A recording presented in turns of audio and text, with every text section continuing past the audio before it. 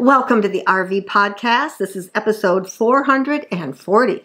And in this episode, how to de-winterize your RV. Advice from a pro.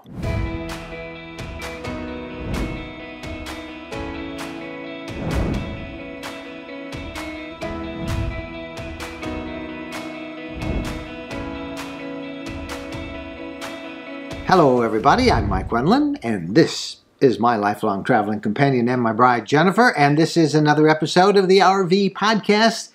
And today we're going to start, really will be a couple of episodes back to back to help you get ready for spring. I mean, come on, this is the most exciting time in the RV world, isn't it? Yahoo! When you get rid of that antifreeze and get your rig fresh water flowing again. And we're delighted to have as our guest one of the most respected RV pros in the industry, Chris Dougherty. He'll be with us in just a couple of minutes. And Chris really knows his stuff. He is going to help us understand all the things we need to do to get ready for spring, how to de-winterize our RV. And we're also going to be starting a new segment in the podcast from Brenda, the queen bee of RV. Brenda is an RV inspector. We had her as a guest, I don't know, 3 weeks ago maybe. And response to her segment was terrific. And we're going to have Brenda with us every week offering RV tips. And this week, her RV tips are going to have to do with setting up a checklist to get ready to go out for the next season of camping. So we're excited about that. But to start off, we had a lot of feedback from last week's article and our interview about the dangers of developing blood clots from sitting too long in an RV. That really struck a chord with a lot of us. I'm one of those who needs to be reminded about the need to get out and exercise while you stop driving for a while and move around. Mm-hmm. It's hard to do because, I mean, I'm competitive enough when you're driving in all those cars and trucks, you pass. You don't want to pull off and then have to pass them again. I understand this. You really are competitive that way. I am that way. I like to keep going too, but we shouldn't. And in last week's episode, we talked to a woman whose husband died of a blood clot. He literally dropped dead after they had come into a campsite after a day of driving. And in the interview, she shared how her membership in the FMCA, the organization, the FMCA for RVers, greatly helped her during the time of need. So we've got some feedback we want to share with you. All right. Our first feedback is from Angela. And Angela says, "This is something I think about often, and we have traveled long distances without stopping as well. No more. We will definitely be stopping more often after hearing about this tragedy. We joined FMCA a year ago, and I let our membership lapse in January.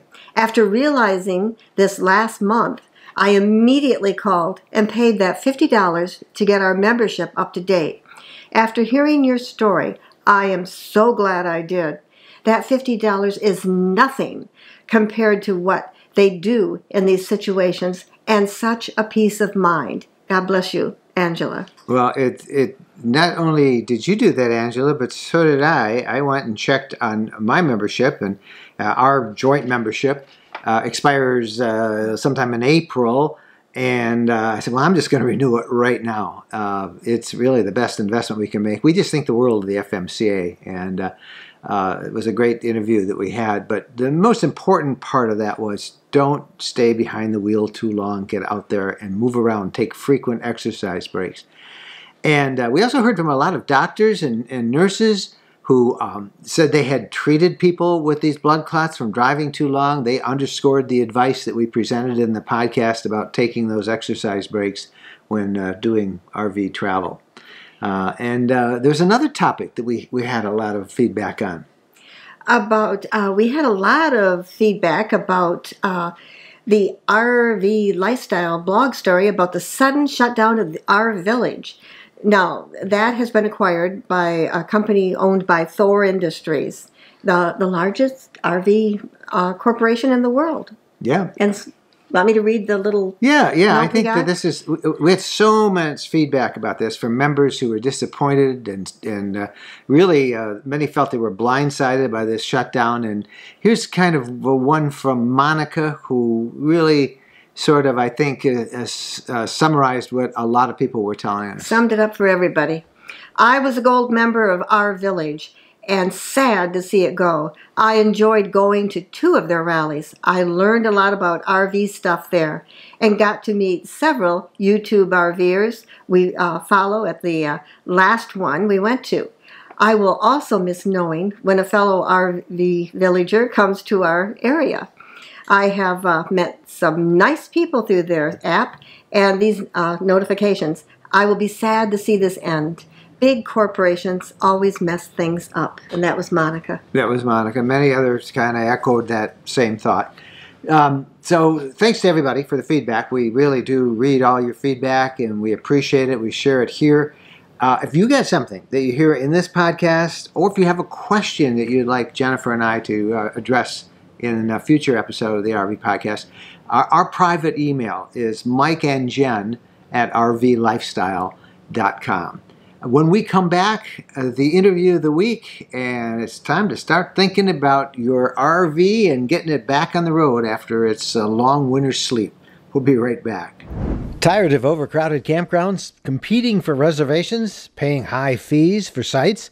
Well, ownership is an emerging trend in RVing that just might be right for you. It was for us. Jennifer and I bought some land just west of Nashville, Tennessee, in an incredible collection of mountaintop properties called the Woodlands at Buffalo River. These are 5 to 140 acre properties. Build a house, a cabin, outbuildings, or RV year-round, starting at $79,900. It's your property, your way, 100% ownership, and the scenery is breathtaking. You can landscape, garden, bring your pets, build what you want to. There's high-speed internet, and it's so private. It's a great place to make your home base. No more calling around for reservations. It's ready whenever you want. They're selling these by appointments, 5 to 140 acre sites from $79,900. There's great financing and big discounts on multi-lot packages. For information, visit myrvland.com. That's myrvland.com. All right, welcome back. Time now for our RV interview of the week. Now, as the weather starts to warm up and you want to get your RV ready so you can take off and have a good time, you don't want any glitches at the last minute. You want to get that puppy ready and be off. Yeah. So if your RV has been in storage for the winter, there are a number of very important steps that you'll need to take to get it ready for spring.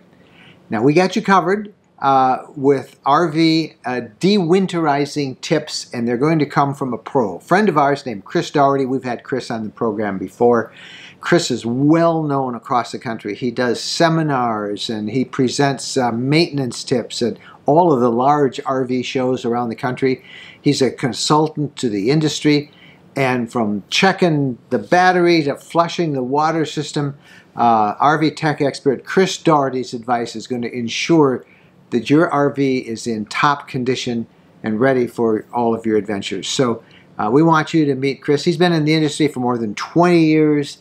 He trains new and experienced RV techs as well as RVers like you and me at some of the big shows. So without any further ado, as they say, Chris Dougherty.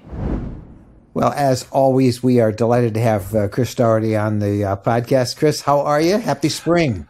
Happy spring, Mike. Yeah, thank you. Doing very well. Thank you for having me on the show. It's great. Well, it's always good to have you on and to tap into your expertise. And at this time of year, if I'm right, a lot of our followers are digging out those manuals and trying to remember what they did in the fall to winterize and how to reverse it and get it up. So let's kind of go through that, how to get it, that whole system back up and working with the summer season coming up. So let me start. Is winterizing something that the average, or de-winterizing, is that something that the average person can do maybe they had it, winterized at a dealership in the fall, and they're wondering, can they do this themselves? Absolutely. So this is considered an owner maintenance item. Some people prefer to have their dealership do it and check the unit over before they take it out for the spring, and that's just fine. But if it's something you want to do, absolutely, you can do it. When you're talking about de-winterizing an RV, most people think right away of the plumbing system, right? And so a couple little tips with regard to that. So most times we want to kind of do a mix of de-winterizing the plumbing system as well as sanitizing the water system for the season. So we can kind of mix these into one little package that makes it a lot easier to do, and you can get kind of two things done at once. So what we recommend is go ahead and fill your fresh water tank with water and a hypochlorite solution. Okay, there's instructions on this in your owner's manual, and online you can find it. The Public Health Service recommends using anywhere from 1/4 to 1/2 cup of plain chlorine bleach. So plain Clorox, no Spring Fresh, no Mountain Laurels, whatever thing. Okay, and put that in and then fill it with water. And then you're going to turn your water pump on, run that through the system, but we're not going to unbypass the water heater yet. Okay, we still want to leave the water heater bypassed. Get that flushed through the whole system. Make sure that you hit your low point drains, your washer dryer hookup if you have one, so on and so forth. Once you've done all that, then unbypass your water heater, and that's when you can get that solution through that. And once we have that flowing through all the faucets and everything else, we'll let that sit, and you leave it sit 3 to 4 hours, or overnight is fine.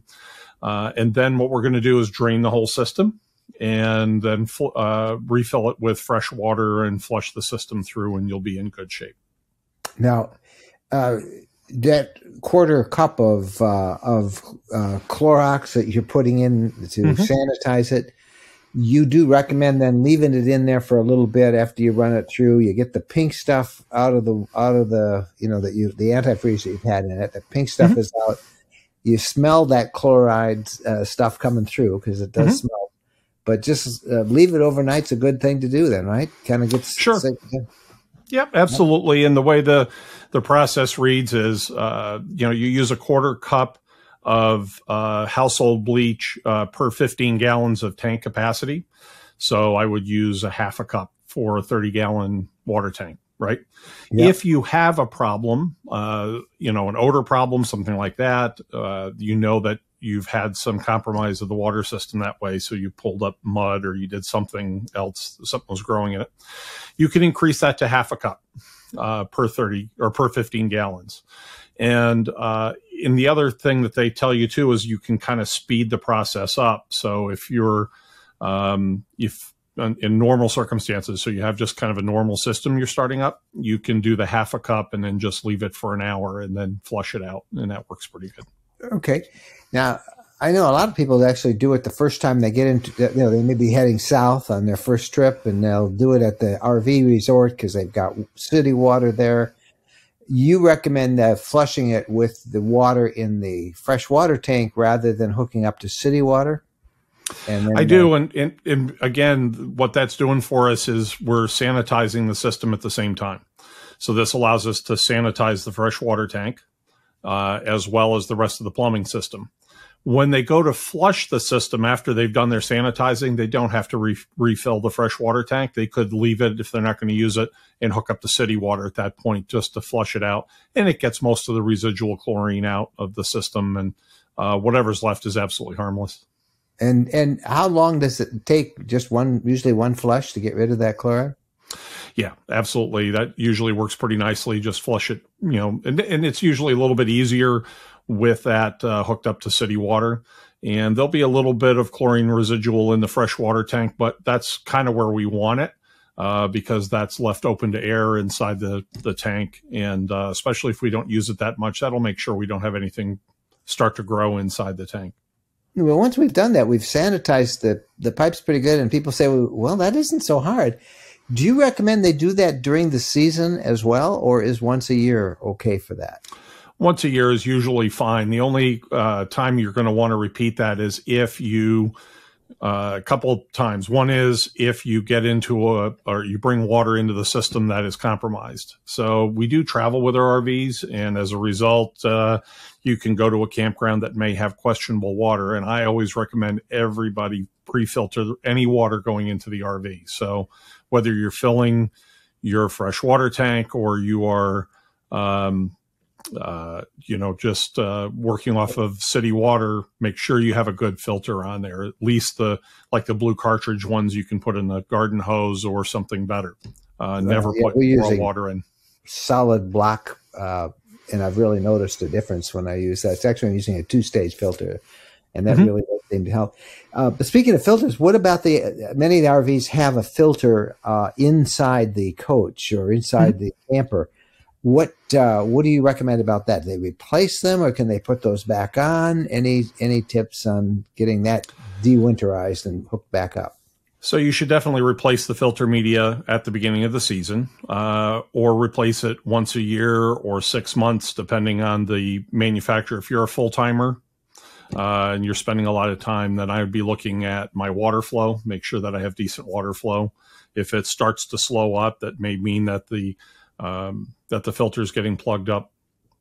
And the other thing is, most of the manufacturers are going to recommend a maximum amount of time that it's in service. So if it's 6 months or a year or whatever it is, you'll change it at that interval. Those of us who are storing over the wintertime, spring is a perfect time to change that out. The other thing too is we have a couple of different types of filter systems, right? So you have a built-in one that's just off the city water, and then you may have a sink filter for drinking water, for instance. So it might be under the galley sink or whatnot. And so don't forget those filters as well. So many times you hear people, they'll send emails or they'll look on one of the RV forums, and I think of our RV lifestyle group on Facebook. You'll see people saying, help, I'm de-winterizing and water is pouring out underneath my RV. That's usually a valve that they haven't set right, isn't it? Yeah, hopefully that's all it is. So I mentioned earlier about making sure you de-winterize your low point drains. And so when we talk about winterizing, we want to hit every part of the plumbing system. And the same thing goes in the spring. We want to de-winterize those because they'll hold antifreeze in them, right? And so if we don't flush those out, they can hold a little bit of antifreeze. And then every now and then you're going to get a little taste of antifreeze in your water, a little bit of that peppermint smell.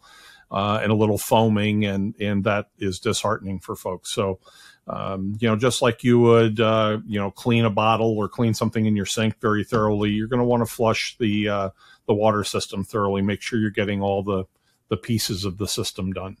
Now, a lot of people have had their RVs winterized professionally by somebody, and then they're going to go out and try and de-winterize it themselves. And you say low point drain, and that's another question we get. What's my low point drain? And I guess we should point out that every RV has one of those, and it's how you would drain the freshwater tank. And they should know how. You might have to crawl underneath it. That's the darn side about it. Well, first of all, you'll have at least 3 low point drains. So you're going to have one for the cold water plumbing, one for the hot water plumbing, and then you'll have a tank drain. Which is what you were just alluding to. So you can drain all of those together. So your low point drains depends on what kind of RV you have. If you have one that is designed for 4-season use, it'll probably have valves for the low point drain somewhere inside the heated space of the RV. Okay, so you'll be able to pull the valve up or quarter turn open it so that it will drain. If it's not a 4-season unit, often what they'll do is either have a valve or a plumbing cap on the end of the pipe that is hanging down under the RV. And so you just reach down and undo that, and that will allow your plumbing to drain. And you can just, if you're looking to drain your system, you just go up and open your faucets, and gravity will do the rest of the work for you. What other things on the interior of the RVs should we do as part of our de-winterizing process? So that's a great question, Mike. So I know up here in the Northeast, we have an issue with mice getting into RVs, right? And so that's something, if you've had your RV stored over the wintertime, hopefully you don't have the problem. But I like to take a look where all the mechanicals are, right? So look under sinks, look in cabinets, under beds, things like that, and make sure that I haven't had any damage from rodents or any nests or things like that. And when I put pressure to the water system, I'm also going to be looking to make sure I don't have any leaks.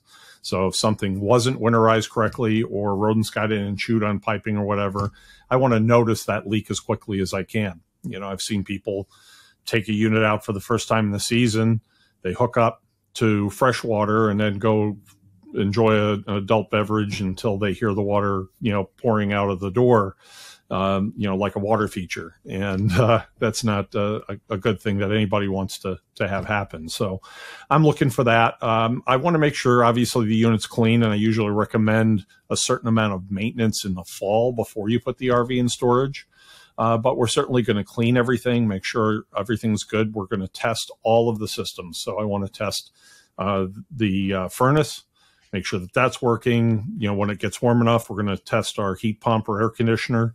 We'll obviously fire off the water heater once we have it in water in it, the refrigerator, and check through, make sure everything's nice and clean and ready to go. And then, of course, we're going to start stocking our RV for the season. And anything that we find that's broken, any burned out lights or, you know, other problems, we'll work on either fixing ourselves or getting fixed. Fire extinguishers is something most people are never told to check. And I bet you got some advice about that for us. So absolutely. So the safety equipment on the RV is very important to check, not just extinguishers, but also your detectors and your emergency exits. So when we're talking about fire extinguishers, the first thing we're going to do is take a look and make sure our fire extinguisher is there and it has pressure in it. Newer RVs are going to have a A10BC fire extinguisher, which is going to be mounted relatively close to the main entry door. So we're going to take a look at that, and it should have a little push button on the top that you depress, and it should pop back up, and it'll indicate that it has pressure. And you're just going to check and make sure that the mounting is in good shape, and you should be good there. I always recommend having a couple of fire extinguishers. So if you want to add any, that's fine. But the one is, you know, a standard requirement for RVs. Your safety detectors are another thing. So you've got your smoke detector, you have a carbon monoxide detector, and a propane detector in your RV. They may be combined, a couple of them together. The propane and CO detectors are very often hardwired. Not all the CO detectors, sometimes battery powered, but a lot of times you have a combination CO and propane detector. So you want to test that, make sure it's working. They usually have a service life of about 5 years, and a lot of them will have a signal that will tell you if the unit needs to be replaced, but we want to make sure that that's operational. And then when we start the season out with our smoke detector, we want to make sure we're putting a new battery in it. You know, new 9-volt battery, start the season out with that, and we'll be in good shape with that. The last thing I wanted to mention was emergency exits. So every RV is required to have alternate emergency exits other than the main doors. So if you, wherever your emergency exit is, in most cases, you'll be able to operate it just fine yourself, and you should exercise it. So you should go and open it however it needs to be opened. If it's sticky, you're going to want to fix that. Sometimes you can just lubricate the seals if they're sticking with a little bit of like a slide out seal conditioner or something along those lines. But if it's something physical that's hanging it up and you think it'll be hard to open in the event of emergency, then you'll want to have that looked at by a professional to either adjust the window or replace it if it needs it. It's time to go out and do some camping and get that baby out there on the road. Yep, absolutely. And these are, of course, we should point out are sort of generalized instructions, because every RV is different and everybody has different valves and located in different places. So this is no substitute for them actually getting out the manual and looking at it. Last question. People say, I can't find my manual.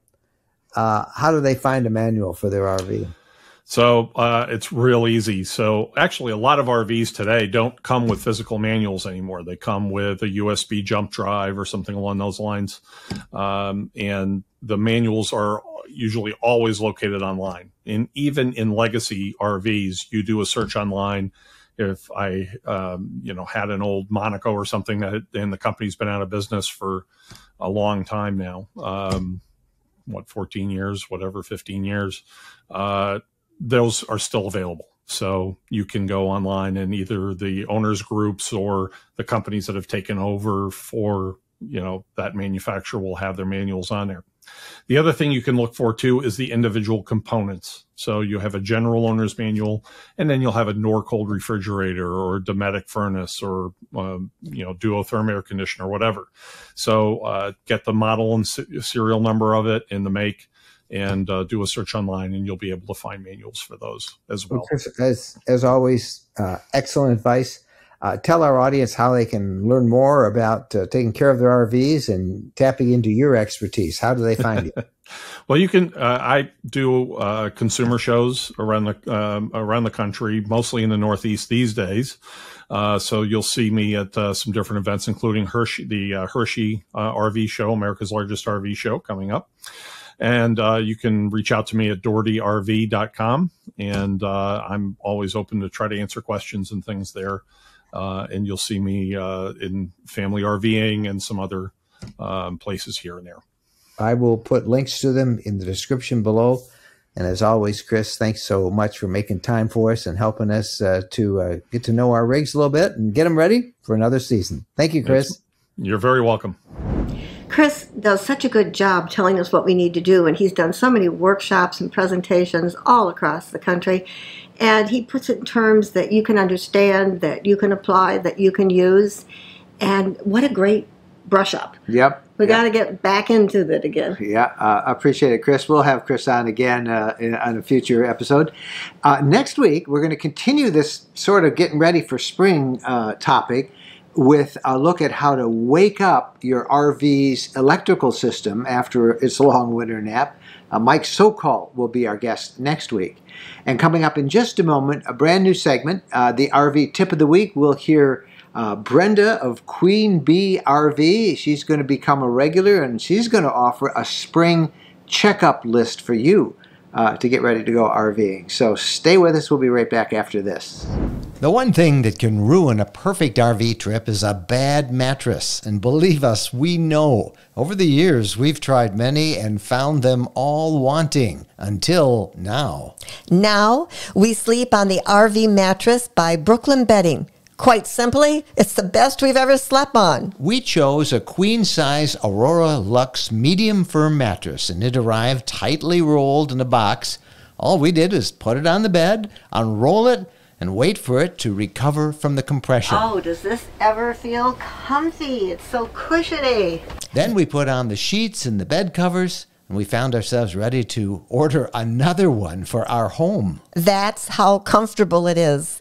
That first night's sleep was luxurious and deep, and it's been like that ever since. The RV mattress by Brooklyn Bedding comes with a 120-night sleep trial and a 10-year warranty. Shipping is free. If you're disappointed with the current mattress in your RV, you owe it to yourself to try the RV mattress by Brooklyn Bedding. Something else that's very important is that Brooklyn Bedding manufactures all their RV mattresses in their own factory in Arizona.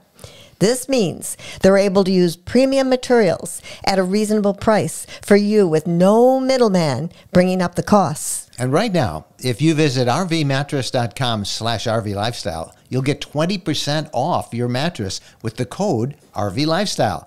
Again, use the promo code RVLifestyle for 20% off the cost of the RV mattress by Brooklyn Bedding. We're sure you'll be as thrilled with your RV mattress by Brooklyn Bedding as we are with ours. It really is the most comfortable mattress we've ever slept on.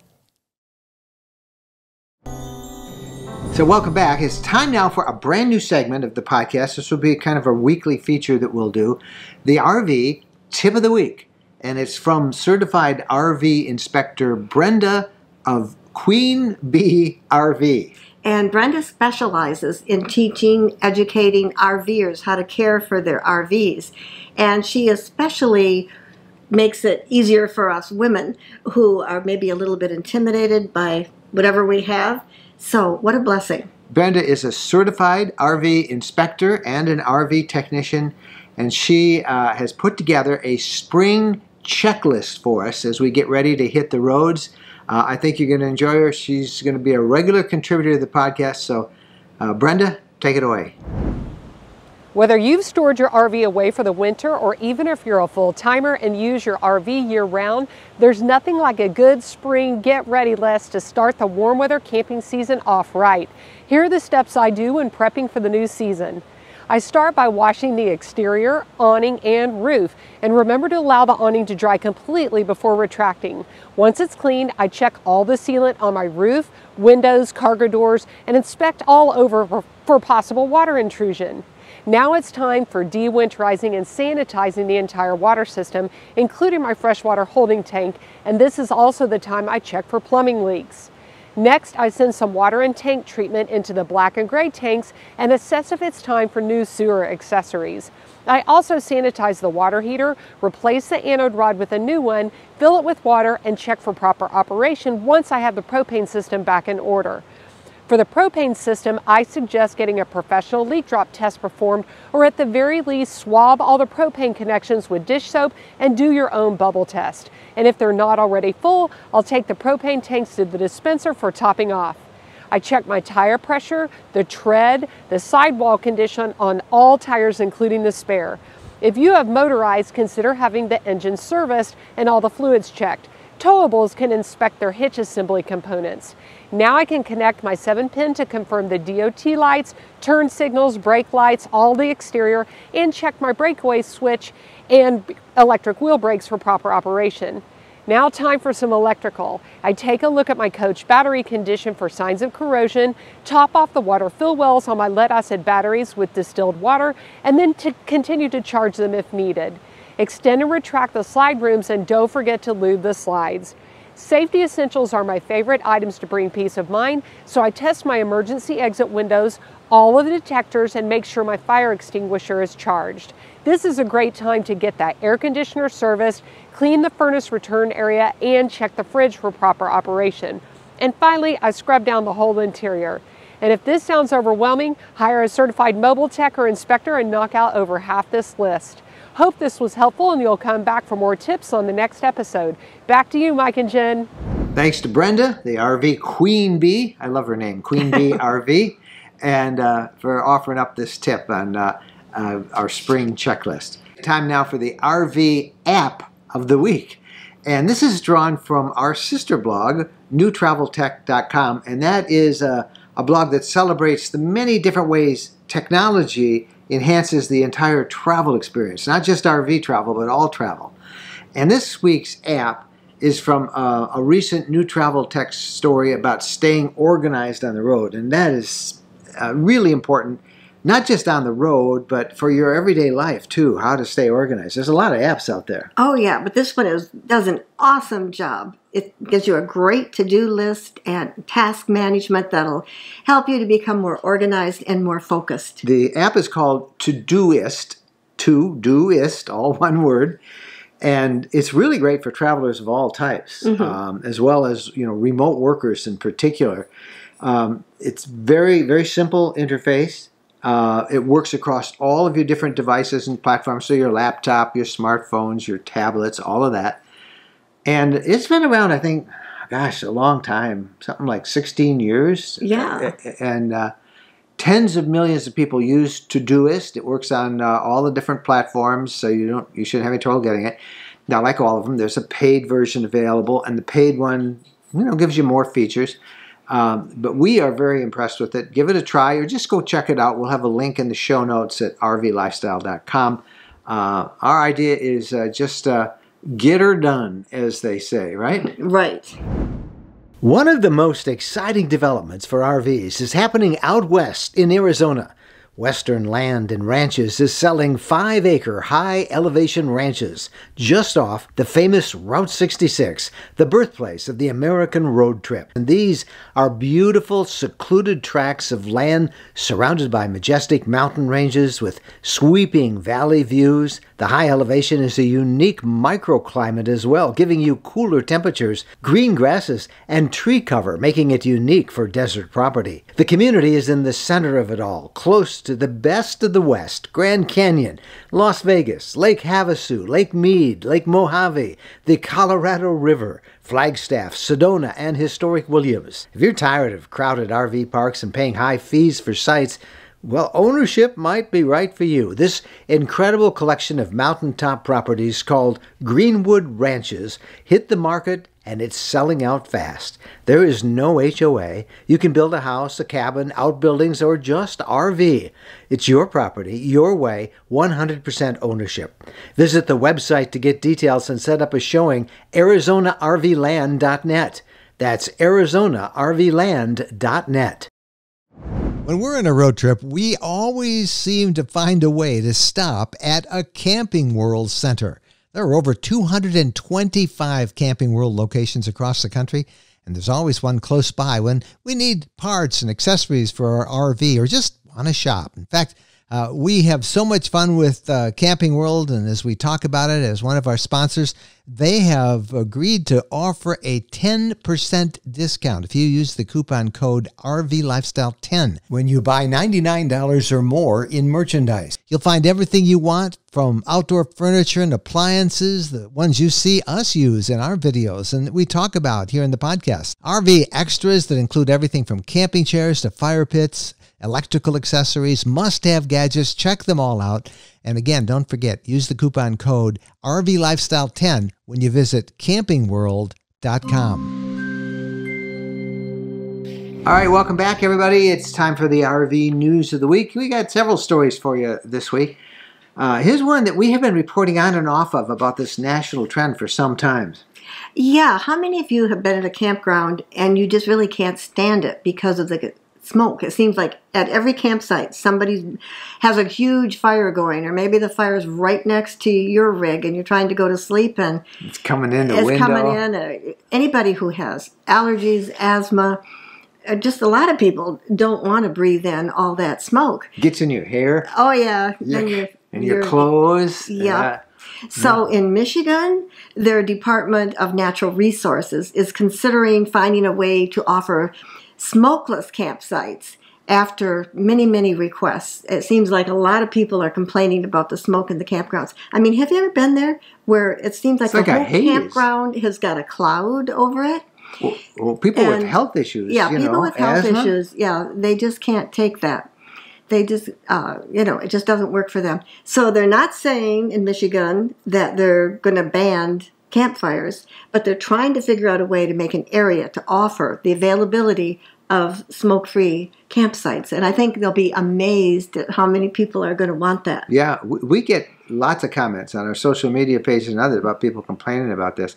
And I think a lot of it is what you alluded to is, there are so many of these sites are so crowded and you're right next to people, and older sites, the fire pit's right next 10 feet, 5 feet from your window. Anyway, I think it'll be interesting to see how that goes. We'll monitor it for you. And Michigan's our home state, so we'll see if they actually do anything this year with it. I know. We have tried out several smokeless fire pits. Yeah, and that really is a big help. And a lot of people are going to, the little gas fire pits and stuff. But we'll watch and see what happens in Michigan, because I think that's a bellwether for what many campgrounds will do.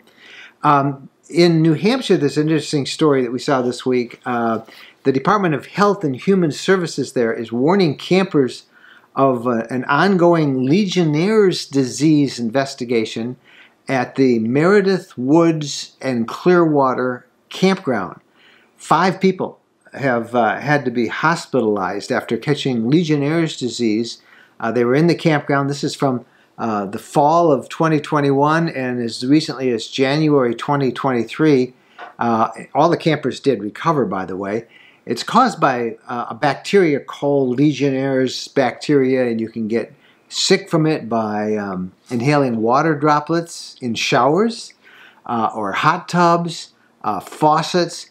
It's usually not spread, people to people or by swimming or by drinking, but oftentimes it's in the plumbing system.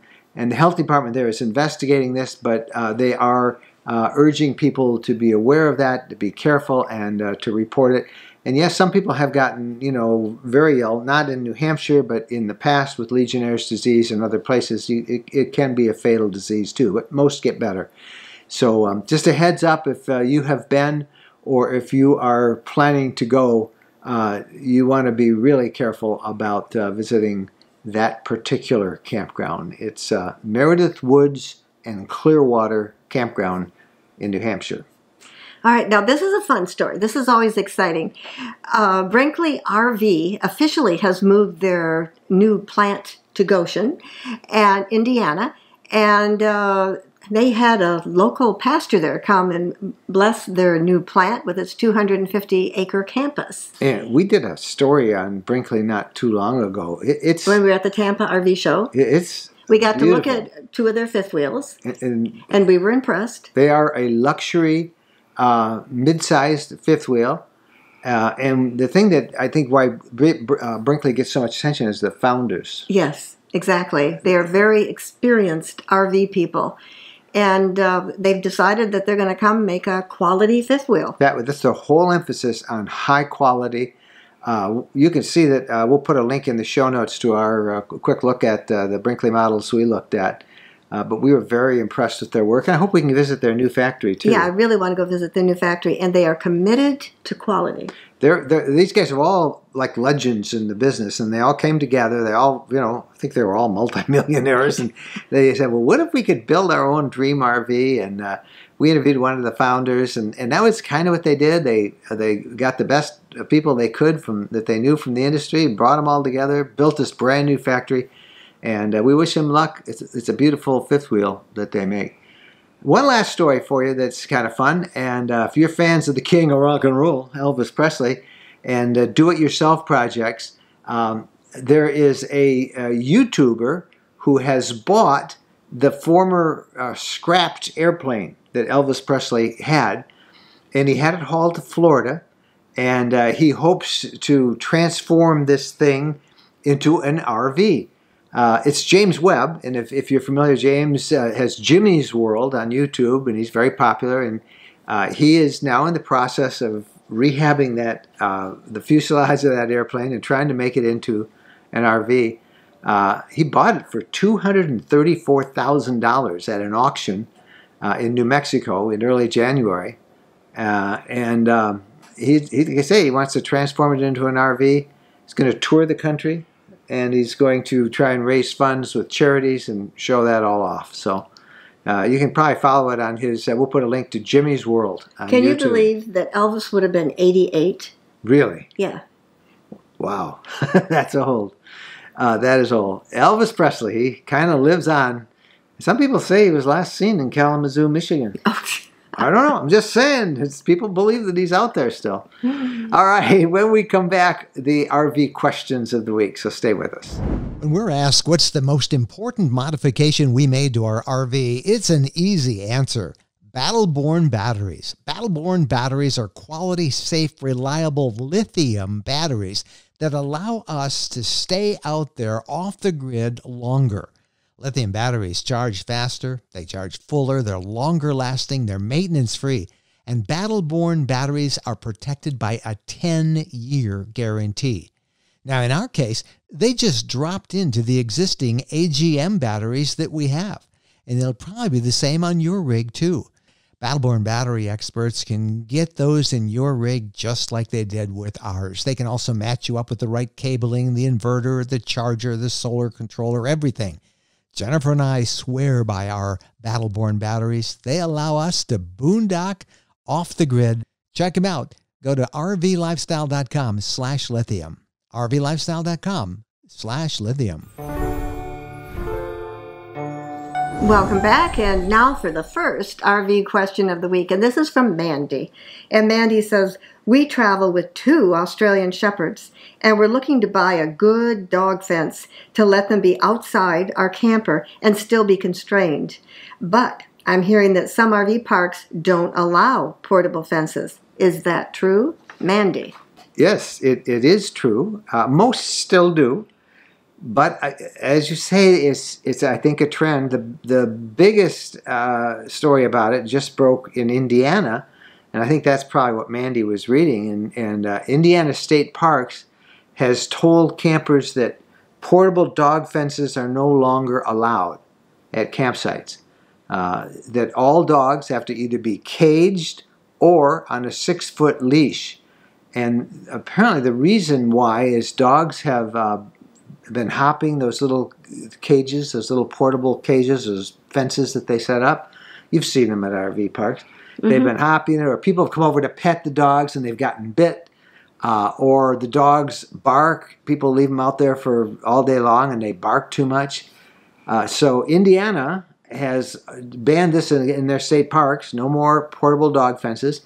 And I know several other RV campgrounds and parks around the country have done the same thing or are talking about it. So that does appear to be a trend on the rise. You're not prohibited from bringing dogs, but those portable dog fences just aren't working out in some places. So you can see dogs get excited, they see something, knock the fence right over. Yeah.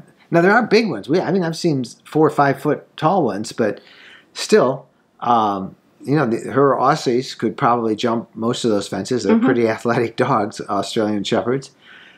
So that is true. Indiana in particular, but other campgrounds, but most still will allow it. But I think we're at the point where if I was traveling with one of those and it was a must-have feature, I would ask when I made my reservation just to make sure I could bring a portable fence. And I can see, too, where people would get nervous because if a dog bites somebody, you're in trouble. Yep. The park, everybody. Yeah. So sad, but, that's what happens. Here's a newbie question from Pam. And I love these kind of questions. We sometimes toss these words around and we assume everybody knows what they are, even when they're obvious. So, okay. So her question is, you had a recent blog story about a vehicle pulled by an RV, and you called it a toad. What's a toad? Well, it's a new car. No. Well, think about it for a minute. What do you do when you are pulling another vehicle? You're towing it, right? So it's a toad. Get it? Towing, toad. Sounds like the name of the little amphibious creature, but it's actually a toad. I guess toads aren't amphibious. They're just kind of reptiles, but frogs are amphibious. Well, maybe toads are too. I don't know. They're toads.